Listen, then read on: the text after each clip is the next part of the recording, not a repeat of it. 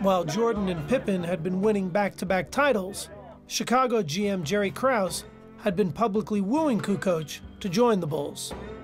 Krauss was recruiting this guy and talking how great he was. You know, that's like a father who has all his kids and now he sees another kid that he loves more than he loves his own.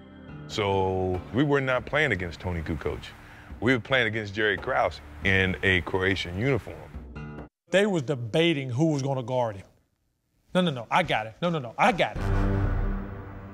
I'm looking at Michael and Scotty, and they're ready for, like, blood. We were going to give him the worst experience he ever had on the basketball court. Pippen drew the initial assignment of shadowing Kukoc. And after Pippen wore Kukoc down, it was Jordan's turn. Kukoc, stolen by Jordan. He reads it better than anyone. Vlad